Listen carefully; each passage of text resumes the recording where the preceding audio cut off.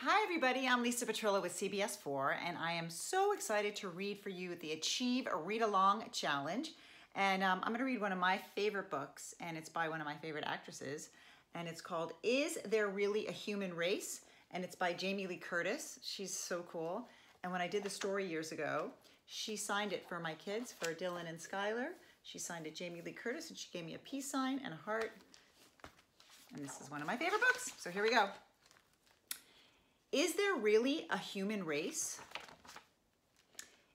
Is it going on now all over the place? When did it start? Who said ready, set, go?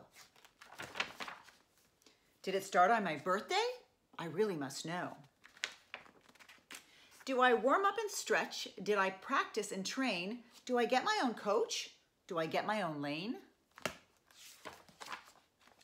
Do I race in the snow? Do I race in a twister? Am I racing my friends? Am I racing my sister? If the race is a relay, is Dad on my team? And his dad? And his dad? You know what I mean. Is the race like a loop or an obstacle course? Am I a jockey or am I a horse? Is there pushing and shoving to get to the lead? If the race is unfair, will I succeed? Do some of us win? Do some of us lose? Is winning or losing something I choose? Why am I racing? What am I winning? Does all of my running keep the world spinning?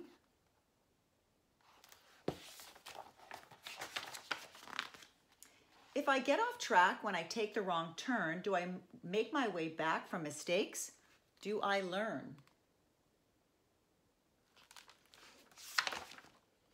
Is it a sprint, a dash to the end? Am I aware of the time that I spend? And why do I do it, this zillion-yard dash? If we don't help each other, we're all going to crash. Sometimes it's better not to go fast. There are beautiful sights to be seen when you're last.